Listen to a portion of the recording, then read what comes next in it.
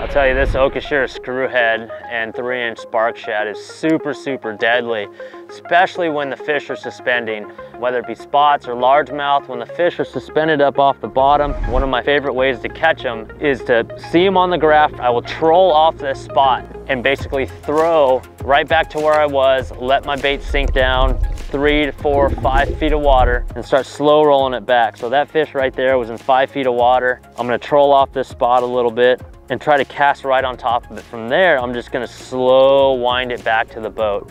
Every time that blade does a revolution, there's a high spot and a low spot. So it's bop, bop, bop, bop, bop, bop, bop, bop. It's almost like a mini chatterbait. It's really cool. No other bait has that sound or that vibration underneath the water. And whenever I'm finesse swim baiting, whether it be the original Okashira head without the blade or an Okashira screw head, it's just a real low and slow, steady retrieve.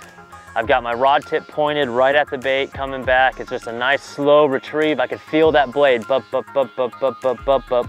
And when one eats it, a lot of times they'll eat it and swim towards you. You almost lose contact with the bait. And I keep my rod loaded, pointed straight towards the fish. When I feel that bite, it's just a nice steady sweep, almost like a Carolina rig hook set. Nice steady sweep, 20-pound test braided line, 8-pound test leader. Just a nice steady sweep with a 7'4" rod. I keep that rod loaded and I'll land 100% of those bites. We're just off a long sloping point here. There's some bait fish in the area. It's real cloudy, so the fish aren't really relating to one specific rock or one specific brush pile. They're just floating around kind of in the middle of the water column, and that's when this Okashira Screwhead and spark shad combo really shine. When the fish are just kind of wandering around the water column, oh, and they see a little 3-inch snack coming through and it's got that perfect vibration from the screwhead, they just have to eat it. I want to throw this in 10-mile-per-hour wind or less.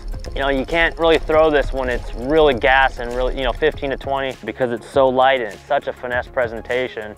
You know, you ever been on one of those just really good jerkbait bites or really good spinnerbait bites, and when they come off of that, you catch a good limit doing that, and there's still some fish in the area, but they're no longer biting the bigger stuff like the jerkbaits and the spinnerbaits. The Okashira Screwhead is a perfect thing to pick up because it's got the vibration of a spinnerbait, like a mini chatterbait, but it's got the profile of a finesse swim bait. And a lot of times making that adjustment after having a good morning will get you a few extra bites.